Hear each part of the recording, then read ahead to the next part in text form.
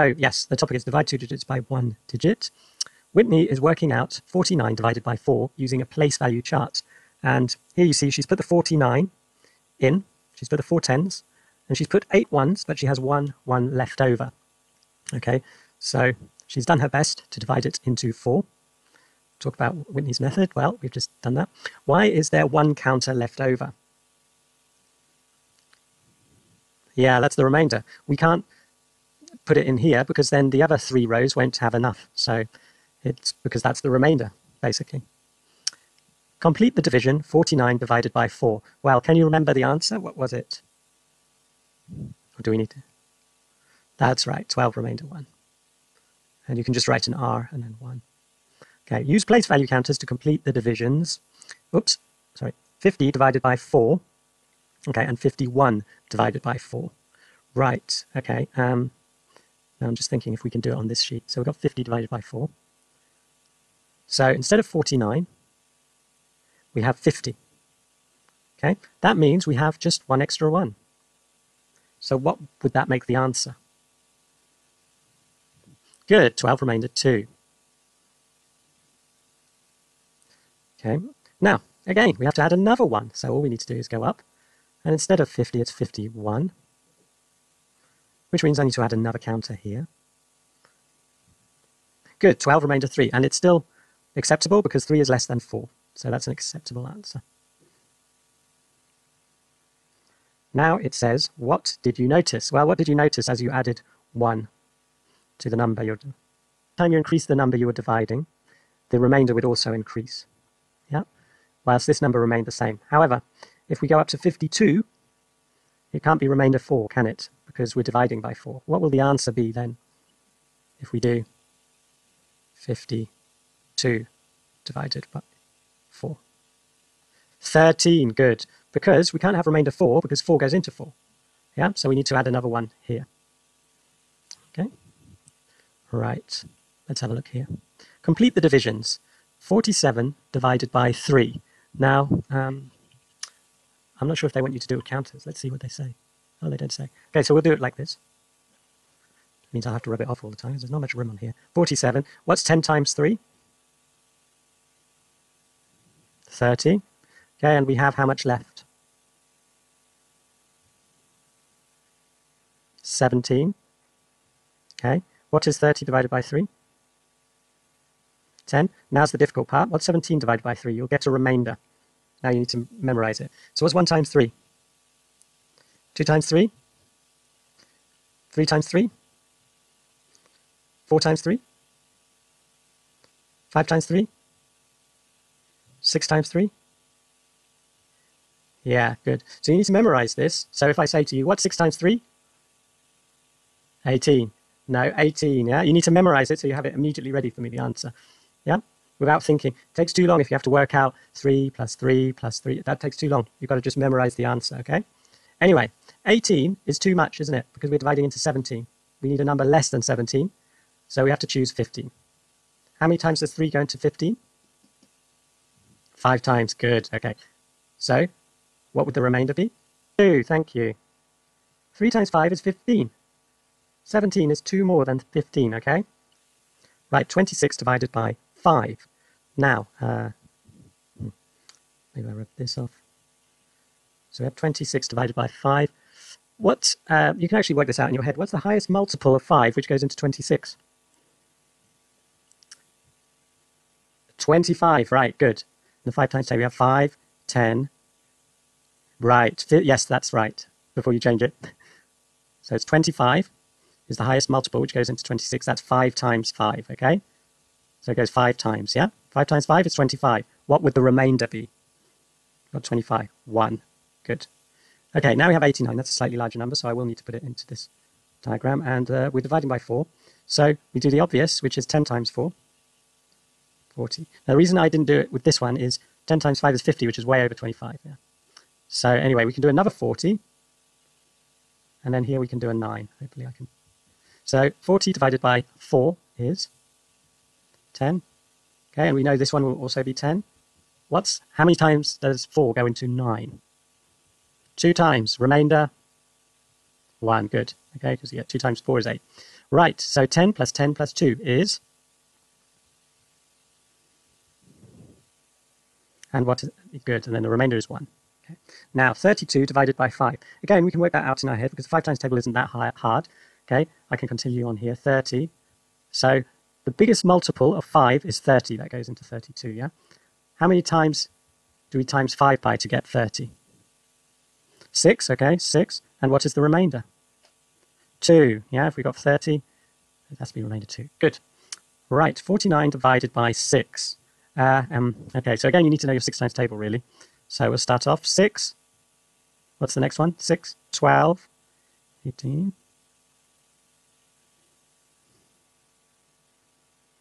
Keep going. What's the next one? And one more. 54, right, yeah. So now we can see we've gone over. The closest number is this one, okay? And we have to be just below this number. So it's 48. How many times did we times 6 by to get 48? 8. And what is the remainder? Is remainder 1, okay?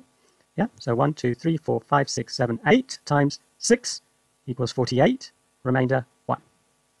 Okay, now we're doing 47 with the 4 times table. Oh, we haven't done the 4 times table, but we can make it a bit easier. Let's put it in one of these. Of these. But you need to divide them by 4. Well, you can only make one 4, can't you? Here. And then you have remainder 3. So you have 1, remainder 3. Okay? Your final answer will be 11, remainder 3. Yeah. Yeah. Okay, 11, remainder 3. And we know that's right because 11 times 4 equals 44. And 44 is just 3 less than 47, isn't it? Too high a number. Well, you could, but it will take too long in the lesson. So we'll put 74 there. We're going to put 30 here and 30. And what do we have left? 14, good. Because 30 and 30 is 60. Right, so 30 divided by 3 equals 10. So this must be 10. What about 14? How many times does 3 go into 14?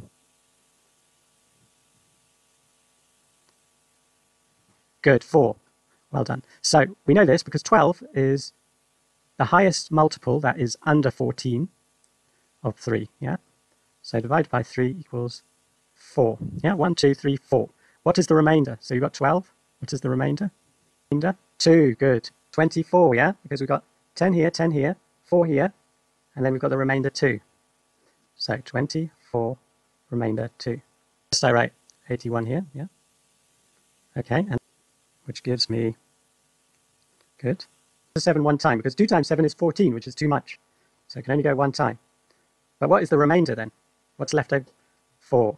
Yeah, it's 11, remainder 4, okay? Easy if you know your 4 times table. 36 divided by 4.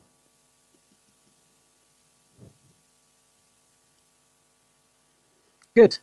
Yeah, 9 times 4 is 36, so this would just be 9, yeah? I'll put that one in, but maybe I'll put another one in and then leave the rest blank. So if 36 divided by 4 is 9, what is 37 divided by 4? Good, well done. Okay, what would then be 38 divided by 4? Good. What would 39 divided by 4 be? Good. What would 40 divided by 4 be? 10. Good. Yeah? So 38 divided by 4 would be 9, remainder 2, because you're going up. 39 divided by 4 would be 9, remainder 3. And then you can't have remainder 4 because you're dividing by 4. So the next one would be 10. And we all know 10 times 4 is 40. Right, let's look at 70. Do you know what 70 divided by 5 is? Do you know that? 14. Good job. Okay. Because we know 10 times 5 is 50. Okay, but we still need 20 more. So how many times do we times 5 by to get 20?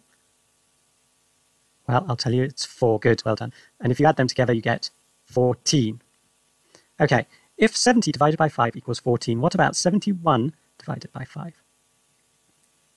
Good, it would be 14, remainder 1. So what about 72 divided by 5? Good, 14, remainder 2. 73 divided by 5. Good, 14, remainder 3. We're up to 3 now. 74 divided by 5. 4, yeah, good, because 4 is still less than 5, so we don't need to add another one on here.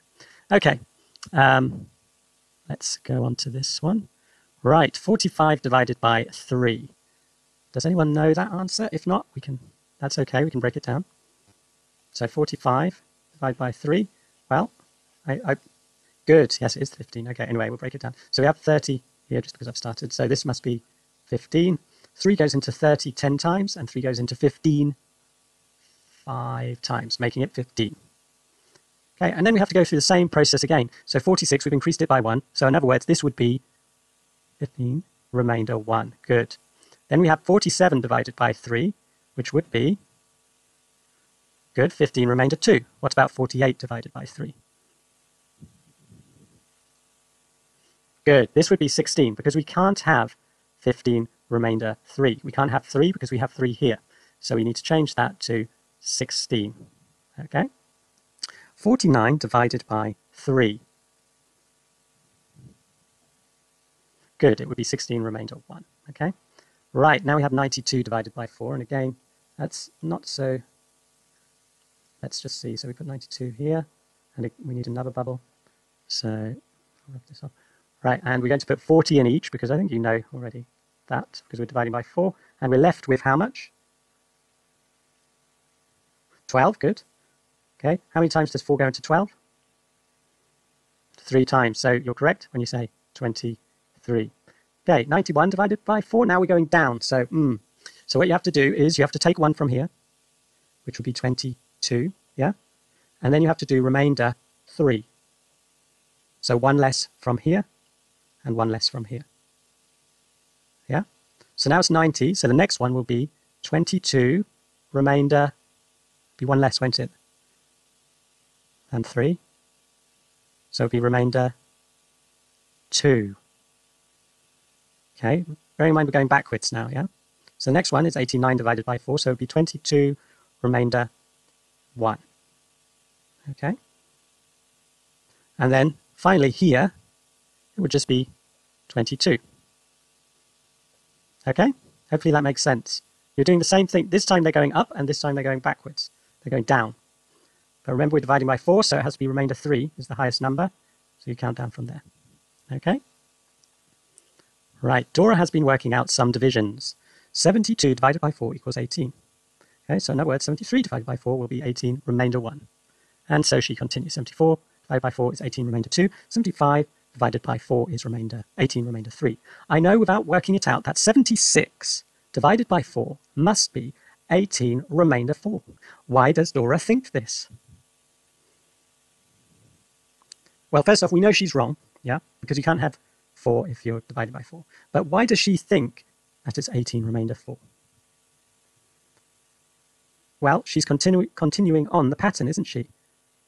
She thinks because then the next one, it would make sense for it to be 18, remainder 4, wouldn't it? Because you're going up by 1 each time. But we know that's not correct. Yeah? So why does Dora think this? Because whoops, sorry about my handwriting. Oh no, it's very difficult for me to write on the line. Because the remainder keeps going up by 1. That's why she thinks it, isn't it? So the remainder cannot be the same or higher than the number you're dividing by. This remainder cannot be the same or higher than this number. Okay?